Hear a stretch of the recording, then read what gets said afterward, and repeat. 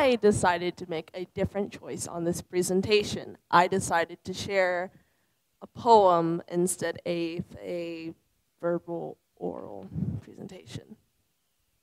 Isn't your job as a parent to make a child happy, to protect and secure and make a world? If they choose that they love someone of the same gender, it's a sin.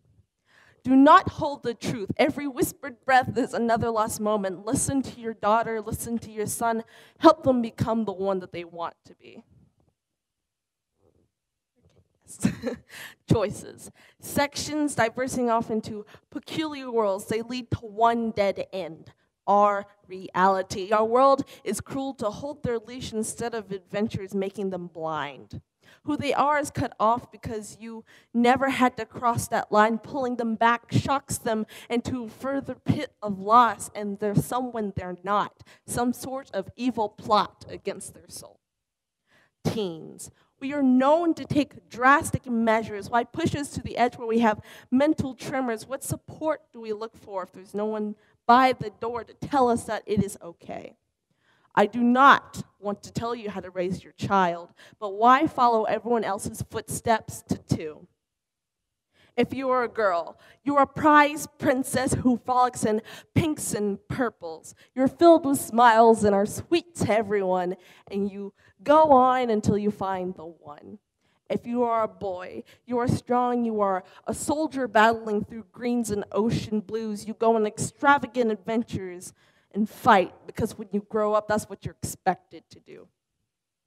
I never liked Barbie. I never liked wearing frills. The only reason I followed is because give my friends chills if I was not the perfect girly girl. Look through this crystal ball.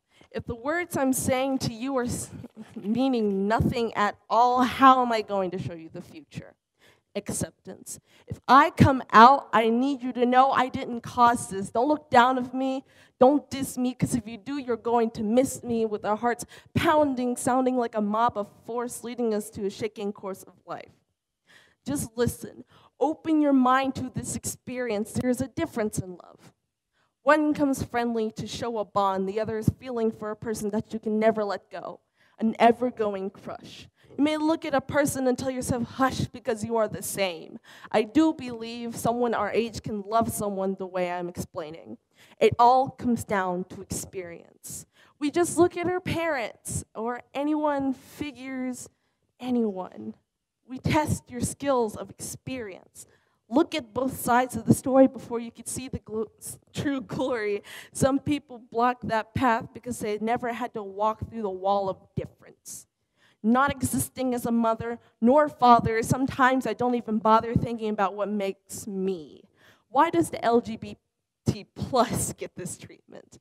Because I know if your best friend told you that they were ashamed for their ways of living, you would not wall them in the corner like some sort of animal.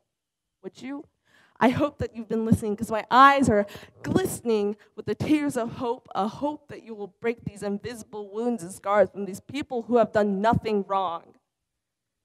A why, a question and an answer. Question, why do they have to prove themselves to you? Answer, yeah, why? Because you've never seen how offended you were until June 26, 2015, a new age.